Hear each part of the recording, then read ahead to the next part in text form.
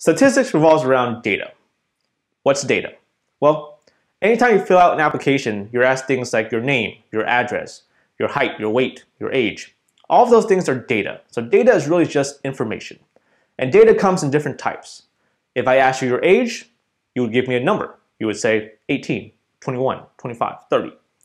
If I ask you your major though, you would give me a word. You would say things like psychology, nursing, biology, business.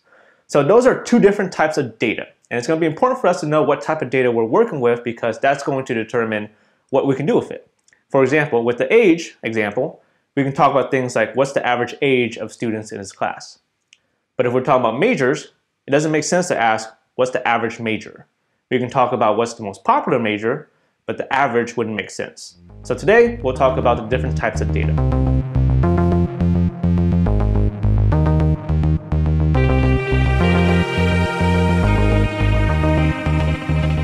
There are two main types of data, qualitative and quantitative. I'm going to start with quantitative. The word quantitative comes from the word quantity, which means how many. So quantitative data are going to be numbers. And these are numbers that count or measure something.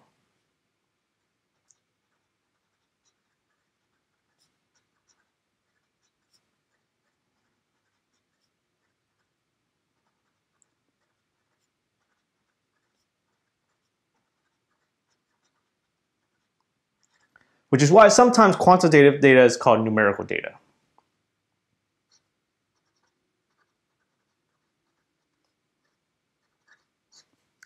And because they're numbers, it's going to make sense to do math with these numbers.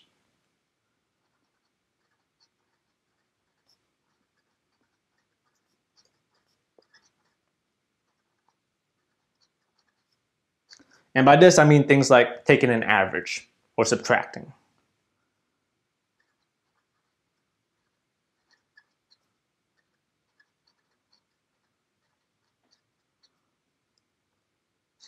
Dot, dot, dot. And I mentioned one example already. So an example of quantitative data would be age. Okay. Age is a number, and it measures how long you've been alive, how many years you've been alive. Other examples of quantitative data, height, distance. These are all numbers that count or measure something. The other big type of data is called qualitative. And these are going to be usually words.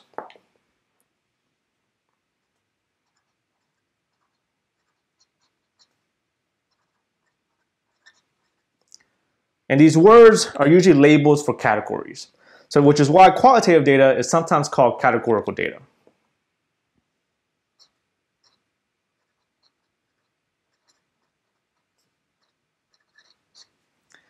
And I mentioned one example of this also. When I ask you, what's your major? You would give me a word. You would say things like psychology, business, nursing.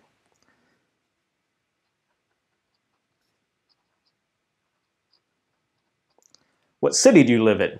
You would also give me a word. Most of the time, categorical data or qualitative data are going to be words. But sometimes they can also be numbers.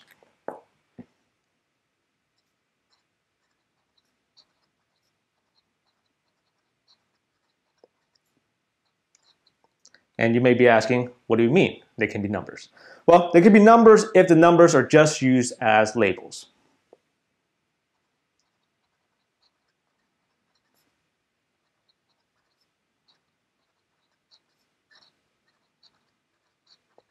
And let me give you a couple of examples of this.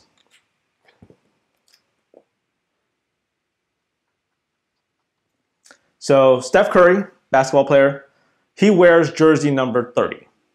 Okay? LeBron James, also basketball player, he wears number 23. Now, this 30 and this 23, do they count or measure anything? And another question we can ask is, would it make sense to do math with these numbers? So Steph Curry's 30, LeBron James 23, would it make sense to maybe subtract them? If I subtract them, I get 7. What does this 7 mean? Does 7 really mean anything? The answer is no, right? Because these jersey numbers, 30, 23, right? They're not counting or measuring anything. They're just used as labels. So jersey number will be an example of a number that's not counting or measuring anything, but it's just used as a label, which means it's going to be qualitative. Another example, your zip code. I live in 95835. So 95835. Does that count or measure anything? No, it doesn't. It doesn't count or measure anything. I know CRC is in 95823. Okay, if I subtract those two zip codes, does it mean anything? So 95835 subtract 95823, I think is 12. Does that 12 mean anything? Does that mean I live 12 miles away from CRC? I know for sure that's not true. So zip code is an example of a number, but it doesn't count or measure anything, which means we're going to call it qualitative because it's just a label for an area. Another example, your student ID number.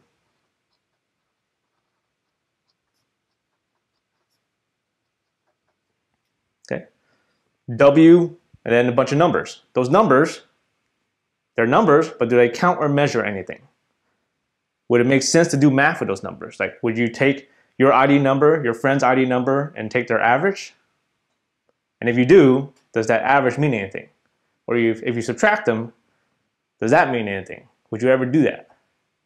And the answer to all of those is no. So all of these are examples of numbers, but because they don't count or measure anything, we'll consider those to be qualitative, right? Because they're just being used as a label. All right, so those are the two big categories of data, and each category is broken up further into smaller subcategories. So qualitative data is broken up into ordinal and nominal. Okay, so these are most of the time words. Ordinal means that there is a natural order.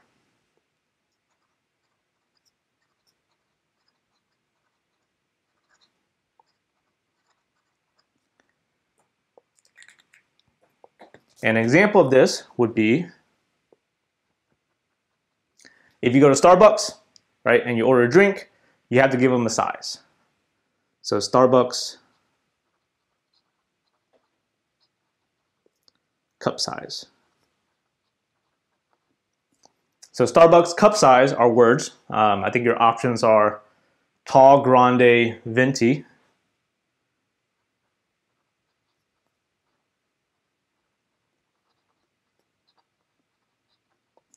But there's a natural order to this. So when I say natural, I mean there's an order that everyone agrees upon, either like from smallest to largest or largest to smallest. So tall, grande, venti, that's in order from the smallest cup size to the largest. So tall is the small, grande is the medium, venti is the large. And I think there's actually two other ones. There's like short, which is like even smaller than tall, and then I think there's a bigger one. I don't remember what it's called.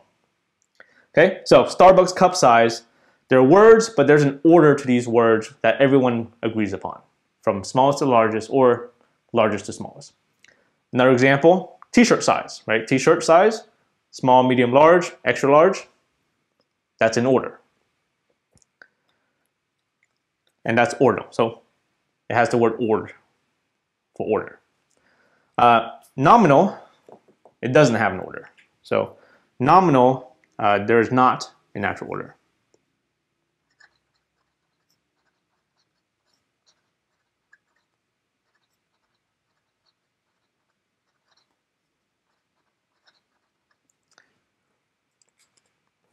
An example of this would be majors. Okay, major, psychology, business, biology. Is there an order that everyone would agree upon? Now, I'm not going to count alphabetical order as an order, because if I do count alphabetical order, then everything is going to be ordinal. So outside of alphabetical order, is there an order to majors that everyone would agree upon? So psychology, business, biology, is there an order to those three majors that people would agree upon? No, right? City. Okay, outside of alphabetic order, is there a order to cities in California, for instance, that people would agree upon? I would say no, because there's different ways you can order cities, right? You can order it based on population size. You can order it based on location, from north to south, south to north. You can order it based on when these cities were formed in terms of like the date or year that they were formed. So there's no one natural order that everyone would agree upon for cities or majors. So those would be examples of qualitative data that are nominal because they don't have a natural order. Quantitative data is broken up into two subcategories, discrete and continuous. And these have to do with the possible values. Let me start with continuous. Okay, continuous, so these are numbers, remember, these are all quantitative data. Continuous quantitative data, the possible values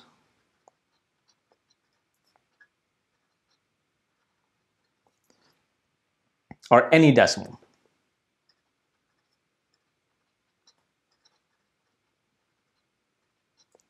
And I'm going to put here in a range. And I'll explain myself in a little bit. So if I talk about something like weight, these have to do with the possible value. So ask yourself, what's a possible weight? Well, one possible weight would be 160 pounds. Okay, that's a possible weight. But does it make sense to have decimals also? So does it make sense for a weight to be 160.2 pounds?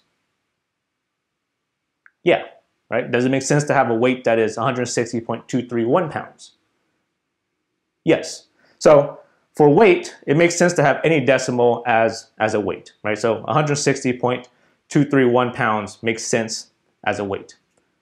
That's why it's called continuous, okay? And when I say in a range, I mean, of course, you can't have a -5 pounds, but in a range where it makes sense, could you have any decimal in that range as a weight? And the answer is yes. So if the answer is yes, it's continuous. If the answer is no, it's discrete.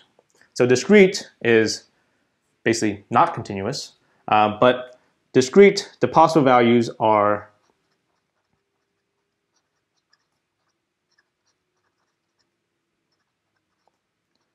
isolated numbers.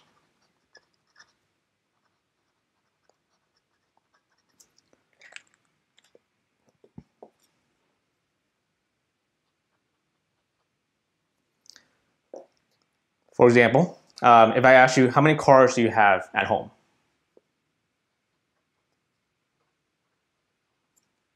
What possible answer would you give me?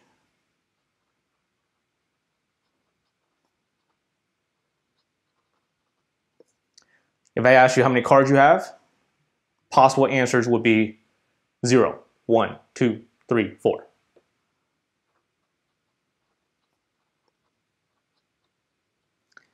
You wouldn't say, I have 2.3 cards at home. Or you wouldn't say, I have 2.315 cards at home. Right? It doesn't make sense for you to give me any decimal as an answer. Right? You would only give me whole numbers. And that's mostly, most examples you'll see of discrete will be types of data where the possible answers will be just whole numbers. If I ask you, how many students are in this class? You would tell me 33, 44, 45, right? You wouldn't say there are 44.918 students in this class, right? It doesn't make sense. So the possible values are not going to be any decimal. So most of the time, if the possible values are just whole numbers, it's going to be discrete. The only example that I could think of off the top of my head where you can have some decimals, but it's discrete, is shoe size.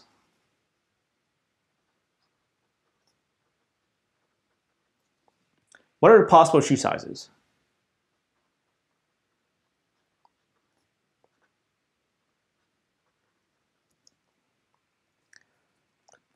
If you go to the shoe store, possible shoe sizes are things like 7, 7.5, 8, 8.5, 9, 9.5. Right? The possible values are whole numbers and then some decimals. So whole numbers and halves, right? But you wouldn't go to Foot Locker and say, hey, can I get this shoe in size 8.519, right? You can either use whole numbers or whole numbers in half. So this is another example where because you can't have any decimal, right? You can't have 8.519 as a shoe size. This would be discrete. All right, so those are the different data types that we'll be working with. So now let's try an example. What I have here are some descriptions of data. And what I want to do is go through each description and decide what type of data we're dealing with. So what I need to decide first is, for each description, whether we're dealing with qualitative or quantitative data. If it's qualitative, I need to also decide whether it's ordinal or nominal. If it's quantitative, I need to also decide whether it's discrete or continuous. So for each description, I'm going to need two words. Part A, number of students at CRC. Number. So remember, number alone doesn't mean it's quantitative. The number, for it to be quantitative, the number has to count or measure something. So number of students. Would this number be counting or measuring something? Yes, right? Number of students is counting how many students are at CRC. This is a number that's counting something, which means it's going to be quantitative.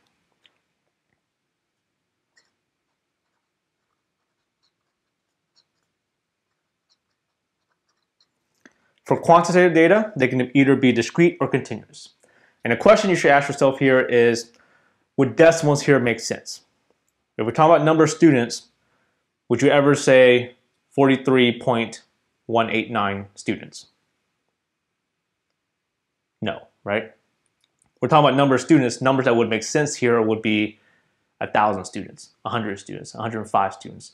Whole numbers would make sense here. So this would be discrete.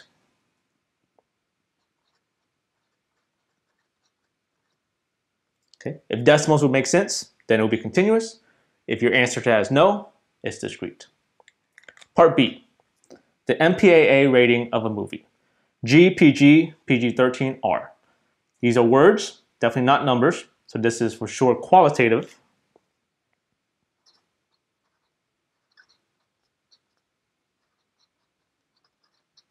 And for qualitative data, we have to decide whether they are ordinal or nominal. And the question you should ask yourself here is there a natural order to G, PG, PG-13, R? Is there an order that everyone would agree upon? Yes, it's already in order, right? G, PG, PG-13, R. So it's in order of how appropriate it is for kids, right? So G is most appropriate for kids. R is the least appropriate for kids. So there's a natural order, which means this is ordinal.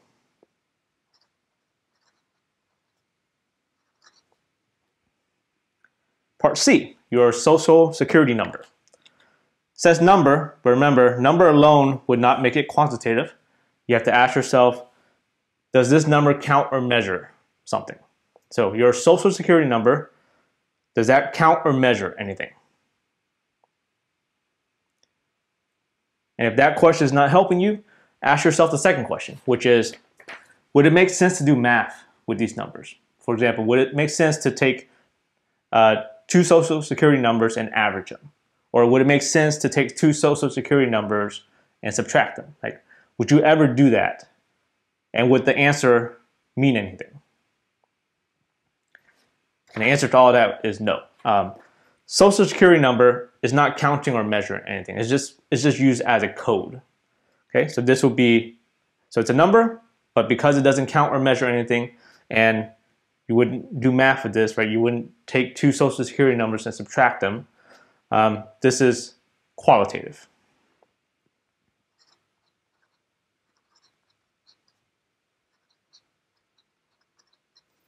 Because it's qualitative, I need to ask myself, is it ordinal or nominal? And just like when we're talking about qualitative that are words, I'm not going to count alphabetical order as an order because then everything will be ordinal. So when we're talking about numbers that are qualitative, I'm not going to count numerical order as an order either, because then everything will be ordered ordinal also. So outside of numerical order, is there an order to Social Security numbers that people would agree upon? I don't think so. Right? Other than numerical order, I can't think of any other way you would order Social Security numbers. This would be nominal.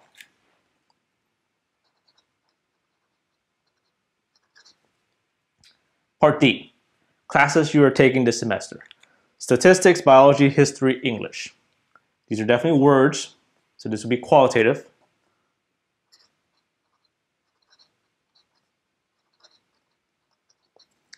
Because it's qualitative, we have to decide whether it's ordinal or nominal.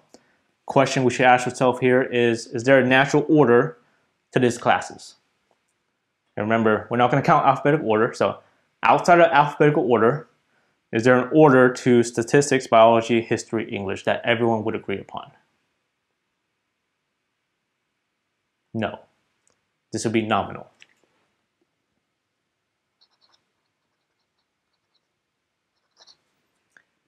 Part E, the time you spend on YouTube. So time like hours.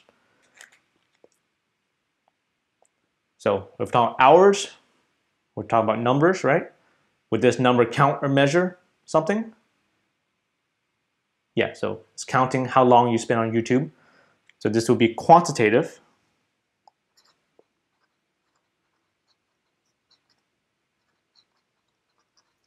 And then for quantitative data, we have to decide whether they are discrete or continuous. And a question we should ask ourselves here is, would decimals here make sense? So time spent on YouTube, so hours, would it make sense to have 10.351 hours? For time, yeah, that makes sense, right? It makes sense to say I spend 10.351 hours on YouTube. So because it's a yes, this is continuous.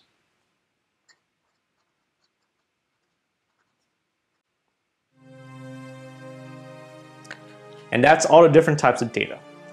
Have a great day, and I'll see you in the next one.